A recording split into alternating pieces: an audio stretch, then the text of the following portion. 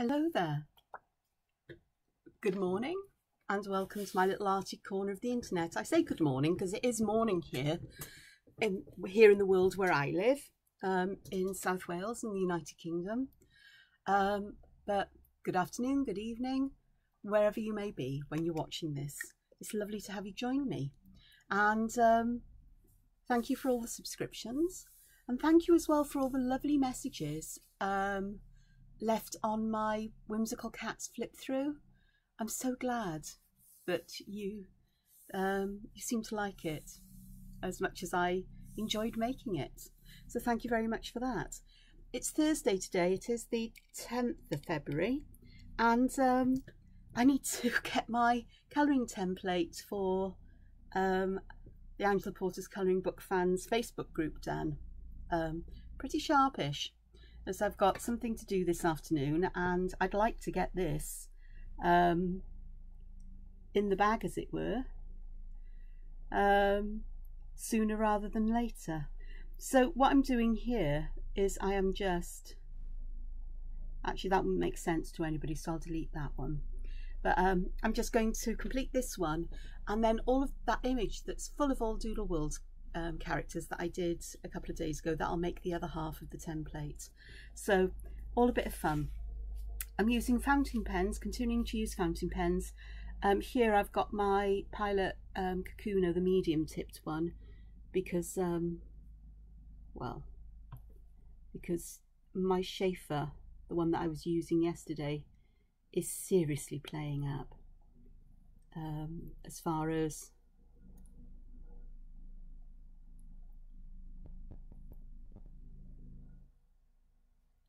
pen ink flow is going, so I think it needs a serious clean out. This pen's a little bit on the finer side compared to what I was using, but that's fine. It happens. It happens with fine liner pens as I use them, because the tips get, as you use them and they get worn, they do tend to flare out and become broader, so it's fine.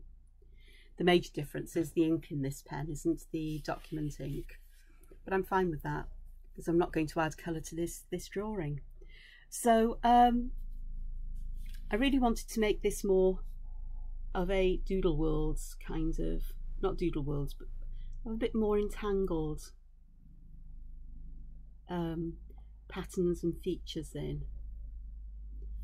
And to do that, I'm going to use arches to join the various design elements, but to leave some open space for other stuff to go in there. And I think they are joining them rather than going behind them. So that if we had a Doodle Worlds critter that was living up here and it wanted to walk, it would walk to here and perhaps up and over and along, or jump down, because they're annoying critters. They get everywhere, they do. So how are you doing? I hope you're all doing fine and well. I'm okay here, it's pottering on, as you do, as one does with life. I wasn't sure whether I'd be able to make a video today, because I had arranged to, for the first time, to go and visit a friend who needs some help. But they've had a notification, they went away last week, or not long ago, and they had a notification to say that somebody on their plane had tested positive for COVID, so they've got to isolate for 7 days. So I get to do a video. So I wasn't capable of getting up early this morning because I was up until late last night. It was after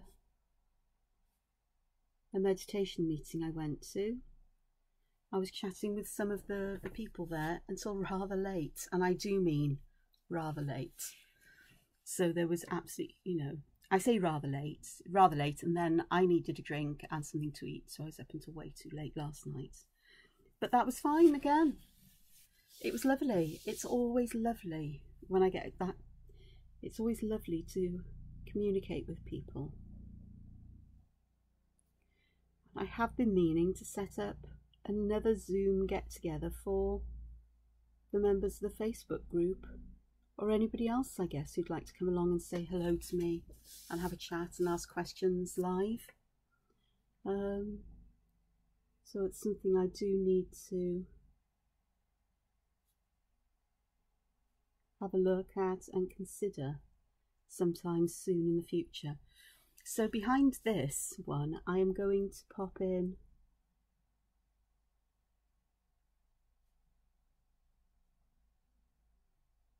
a Zentangle style pattern. I don't even know if this is one of them.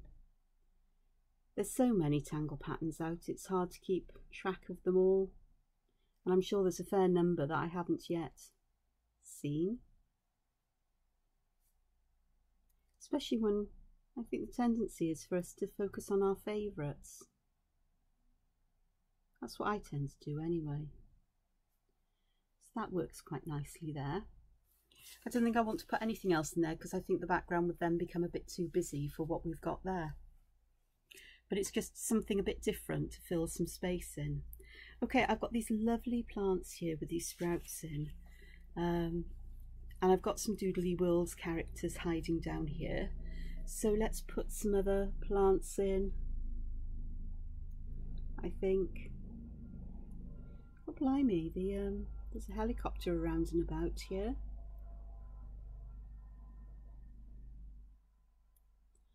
Don't know who that would be, whether it's the emergency services of one kind or another, or whether it's somebody surveying, because there's all kinds of stuff going on.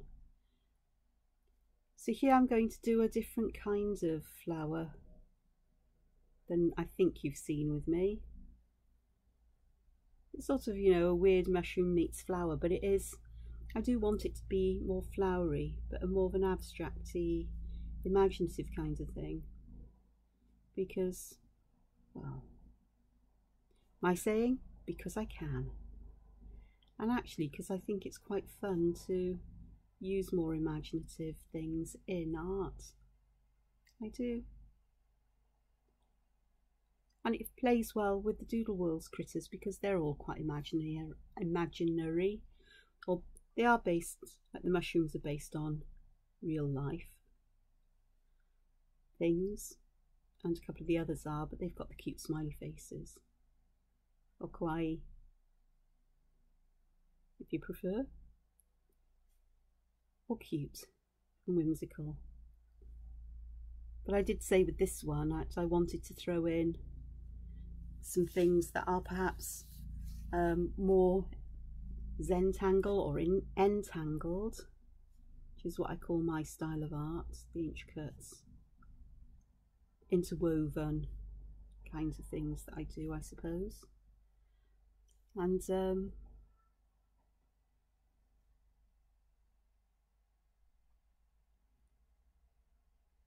but sneak some of these Doodle Worlds characters in. I think I'm trying to work out the balance of Doodle Worlds characters compared to the other things that I will pop in to my art, like these flowers and so on, because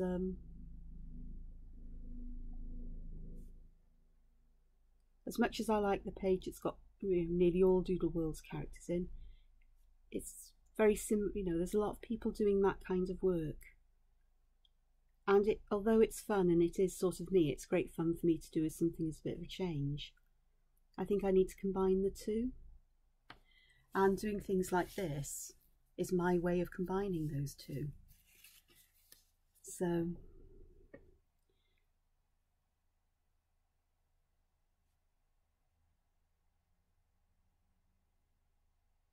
and of course I think they're going to be a lot of fun to add colour to, particularly as they aren't meant to be particularly representative of anything that is actually existing, although they may be based on existing things. I just think it's fun to create things that are just that, a bit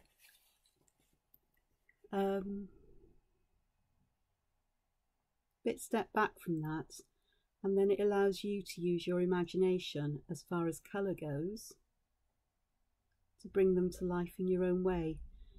And I like the idea of freeing people up from, oh, this is a tree, it must be green. No. Autumn trees are all kinds of colours. And I think in your imaginary world, if you want to populate a world with pink trees and a purple sky and a lime green sun, well, why not? It's your world. It's your imagination. It's the use of your creativity, and I think that is as valid as anything else.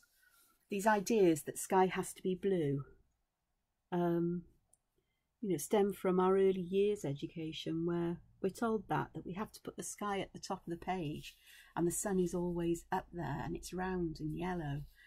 And yet, as you go through life, you realise that the sun isn't always yellow, and it isn't always round. If it's hidden behind a cloud, it's not round. You can see part of it. And the effects of light in the sky can cause the sun to change as, you know, the light becomes bent or refracted through the sky, depending on atmospheric conditions. And skies, night skies, aren't always black. In fact, they're not black.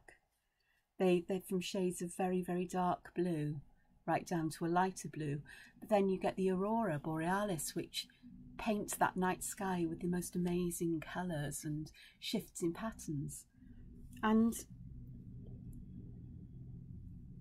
I just think that children, before they are told that the sky is blue and you have to colour inside the lines, have this natural kind of creativity and enthusiasm for things, and they paint things in the way they want to paint things.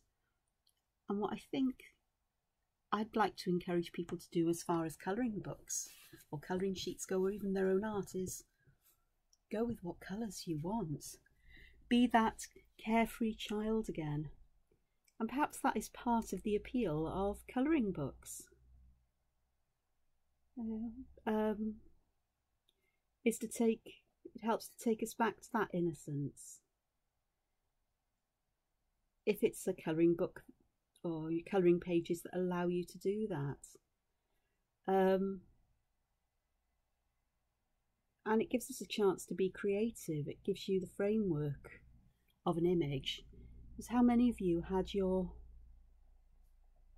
confidence in art dashed at school when you were told you can't draw, you can't do art? Oh shoot, I've managed to smudge a part here really dreadfully. Oh darn it. It's okay, I can clean that up digitally. Look, don't you? And I'm using paper to smudge up damp ink, but I must have twisted it and smeared it. Oh well, such is life.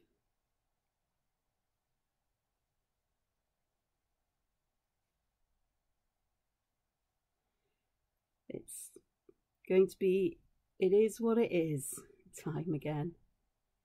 And all I can say is thank goodness for digital art packages. I use Clip Studio Paint these days. I found, and I had to switch because I absolutely loved Autodesk Sketchbook. And I used the Pro version. And it was just so intuitive. It worked so much like drawing with pen on paper, and the tools were easy to understand. And they did just about everything I needed them to do, and they did an awful lot more. But Autodesk suddenly decided that the Pro wasn't available anymore. I don't know if I had a notification about that. I don't remember having a notification to say they were going to do that. That you could use the free version, but the free version isn't as nice to use in some ways. It's great, but it's just different. I thought, well, perhaps that's a sign that I need to have a look at changing what software package I used. So I had a look around, I looked at different things, I tried things. Oh, Coral Paint I downloaded, and it refused to work. It was so slow and clunky and horrible that I thought, I can't do this. There was no way I was going to use Photoshop. I tried Photoshop before, and I really don't like, I don't understand Adobe products. I I'd had a look at Critter years ago, and it was too much like Photoshop for me to understand. And I gather it's come along in leaps and bounds, and it is free software, you know. But I saw Clip Studio Paint and I read about it, I read reviews, and I thought, okay, I'll give this a go. So I downloaded the free trial, and its interface is very similar to Photoshop. Perhaps I've come along through using things like the affinity packages and got a better understanding of the interfaces. But it seemed to click with me more than Photoshop did. And also, Photoshop was designed for working with photos, with images, photographic images, as an editor for photos.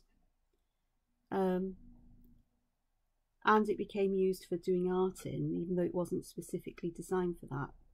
Whereas Clip Studio Paint is designed for artists.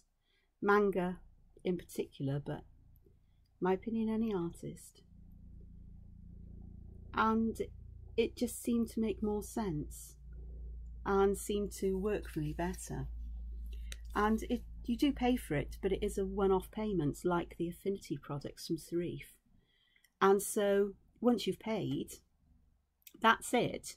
You have that product for life. And you get all the updates and everything. So that is fantastic. And of course with Photoshop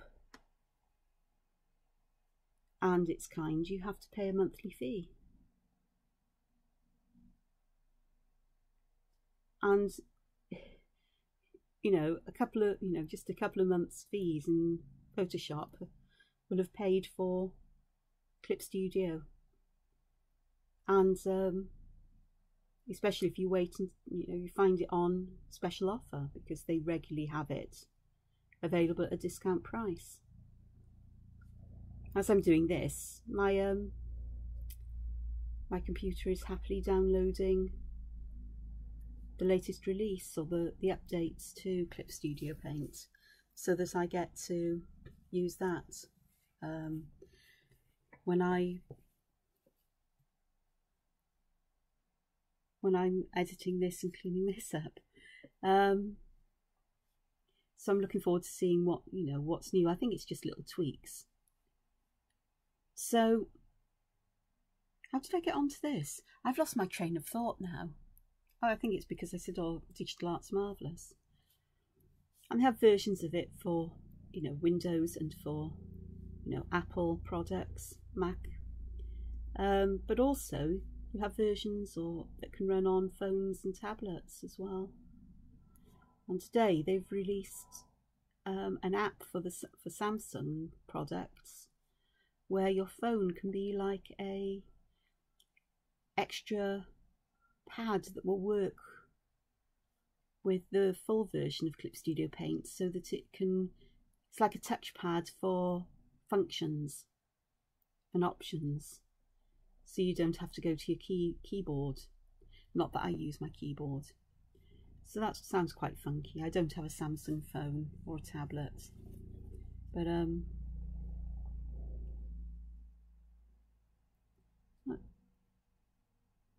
the helicopter's still buzzing around. So I don't know who they are or what they're doing, but they're definitely buzzing around here. So yeah, so there's innovative ideas like that. I've got no idea if that's been done by Adobe Photoshop. No idea. Okay, so what can I do in this one? I think underneath here I might just put some slightly wobbly lines in.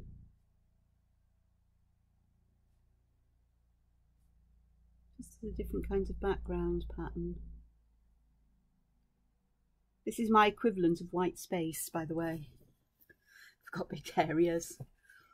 I'm not going to fill it in with dense patterns, but I'm certainly going to keep some of it a bit more open. Okay, I think it's time to add some other critters almost in here.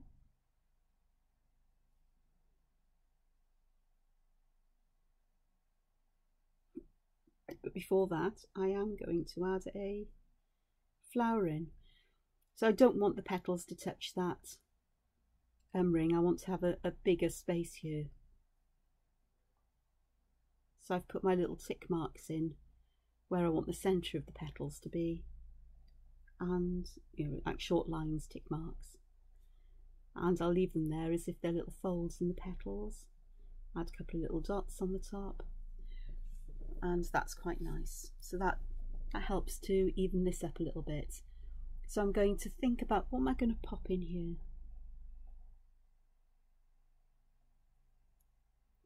Ooh, it's some kind of container. So let's have a look. Give this a bit of a cheeky face.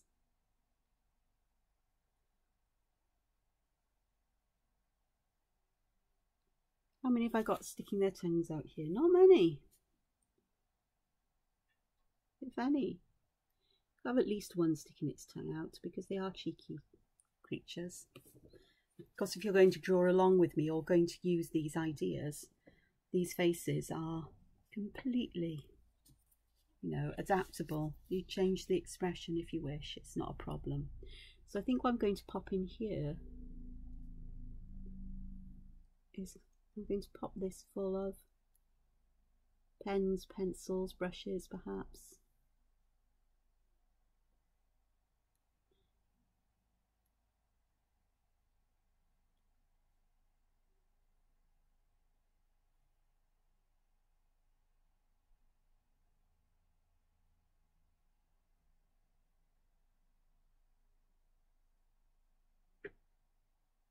Bear in mind as well that when you are adding colour to images like this, oh look, I've gone and done it again. I'm having a smudgy day today. Not happy with myself, because it means a fair amount of time needs to be spent on cleaning this up.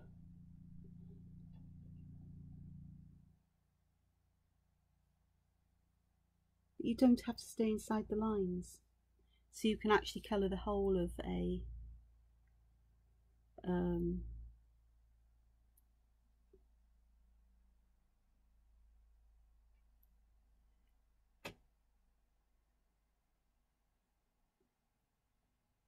something in the same colour and lets the lines do the work for you. There we go. So there's a pot of pencils. I put a ruler in there because I do use rulers from time to time just to outline various things. This year I put a curved line in, then straight lines down, and once I'd filled inside this pot, I've curved these around and coloured it in black as if to give it a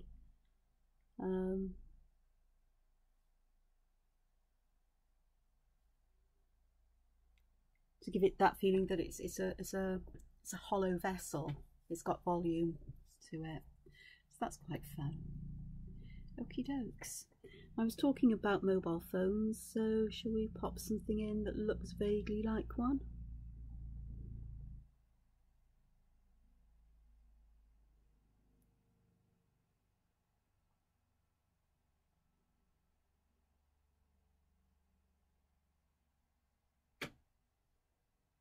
And there's the screen. I always draw that in as an indication that we got glass there. So I think it looks like vaguely like a mobile phone. You can't see the buttons at the bottom.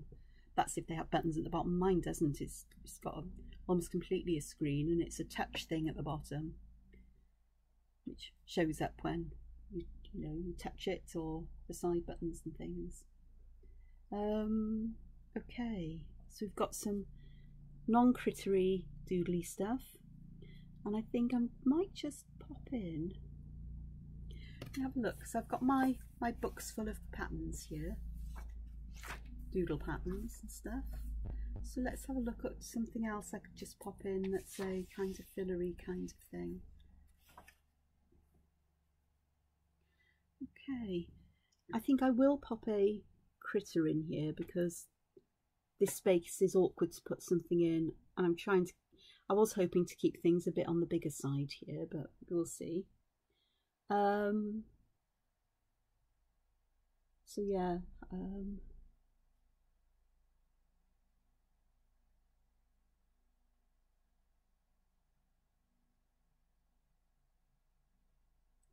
have it looking towards these. And a lovely expression on its face, as it is sort of like in surprise. I haven't left the white dots in there, but I will pop them in at some point going forward. Okay, let me just open this out a bit. That might work a bit better. Oh, we're getting sunlight coming in. Pop that, do that. Still got lots of sunlight. There we go. That'll help a bit. More consistent light. I hadn't realised. I get so engrossed in art that I forget about such things. I'm terrible for it. Okay. I think we're coming up to Valentine's Day. So I think what I'm going to do here, I think I'm going to draw a lovely big heart. And I'm going to give the heart wings.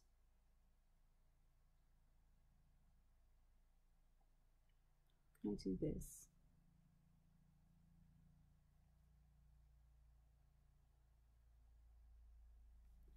That'll work fine, I'm sure.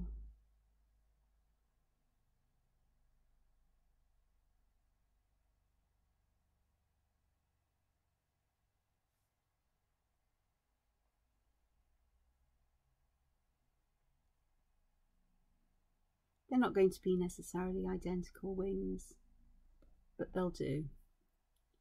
So we've got a lovely heart there. Just need to do some weighting there and some weighting here. Perhaps some on the underneath of the wings. 1, 2, 3, 4, 5. 1, 2, 3. I did get the same number of sections. That's cool. Just a little bit there. And then we shall give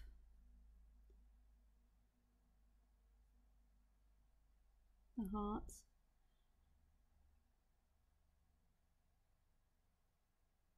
a happy smug face. Well, I say smug, just a happy face. There we go. And in my head I had an idea for something else, but for the life of me I can't think what it was. But that's okay, that works. Oh, I know what it was. I was going to put some lettering in, like love. Right, let me just cap my pen. Move this up a bit. And I'm going to put an arch over here.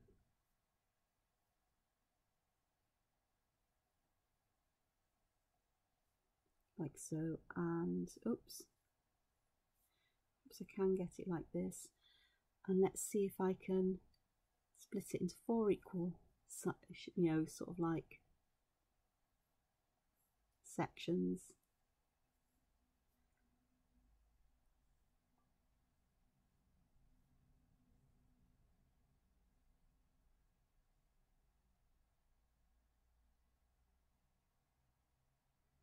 That'll be okay if I adjust that slightly. That'll be fine there. Perhaps a bit closer, and perhaps make that a bit thicker like this one. That'll be fun. Something a bit different from me.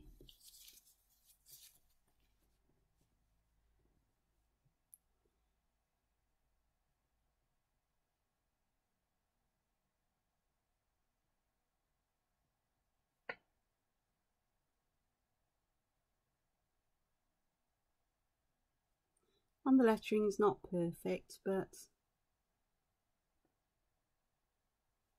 I'm not a perfect letterer and letterer. And I don't think you need to be necessarily for something like this. I have my guides here to help me, my pencil guides. And if it's a bit wonky, that's fine. And I'm going to pop underneath it, draw in some pencil guidelines.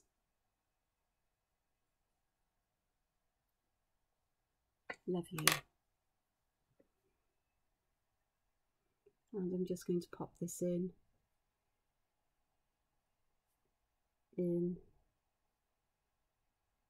letters like this, where I'm going to just darken one side. There we are. So there wasn't enough space to do that, and I'm not going to put I love you, but just love you. There we are. So that adds to that Halloween. Yeah, Valentine's Day. Halloween? Oh yeah, let's go for it. I think I could have a drunken party skull here.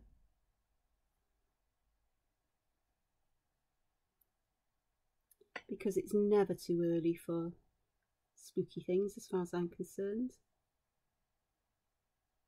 Give it a nose. It's a bit like an up-down heart. I'm going to pop some hearts in its eyes instead of the usual dots or whatever. And I think I'm going to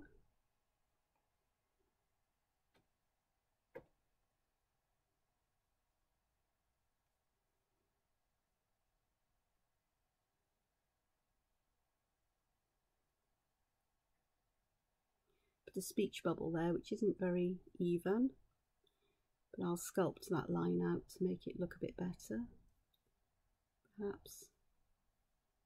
And we've got a message of love from my drunken party skull. There we go, because Halloween creatures can love as well. If skulls are Halloween creatures, well, they exist in my world here. And I've gone and smudged there. What a surprise. I think I'm going to switch to my TWSBI. Excuse my arm going across. So this has got the document ink in that actually, I can remember that's why I don't use these fountain pens too often, because the ink does take a while to dry and it smudges. Okay, so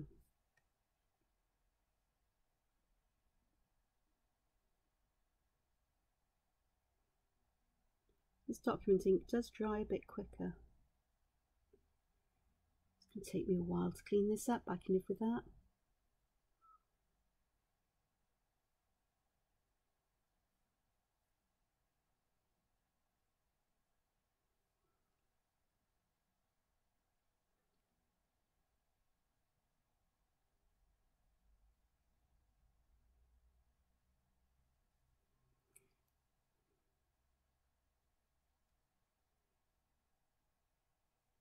Dog, rabbit, whatever you'd like this one to be.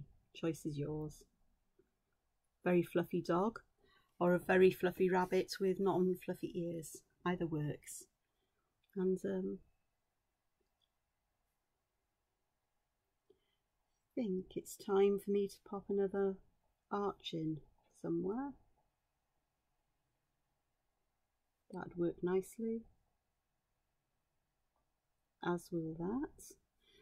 I can pop a couple more little characters in here, I think.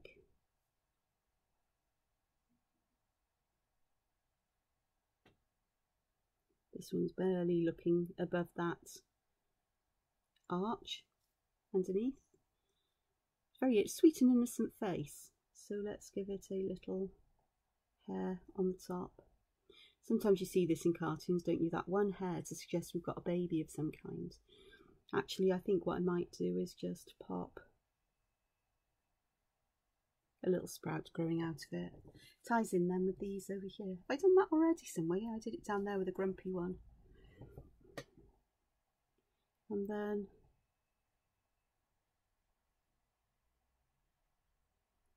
strange shape.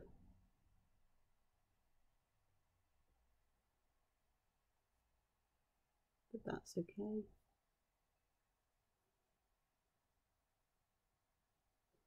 little bit shocked. So, having fun. I hope all of this has given you some ideas for things that you can use. I'm going to carry on drawing this off camera. Because I'll have a lot of cleaning up to do as well, so as I talk I don't work as quickly as I would do, and I consciously try to slow myself down so that you have a chance to follow. So let me just move that down so you can see it all. So the full version, the finished version, combined with the other drawing of all the Doodle Worlds critters I've done, will be around on social media later today, and I will also put an image in the community section for this channel.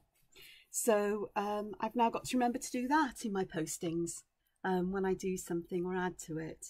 So do take care of yourselves, find time to be creative, and I'll see you again soon. Take care for now. Bye bye.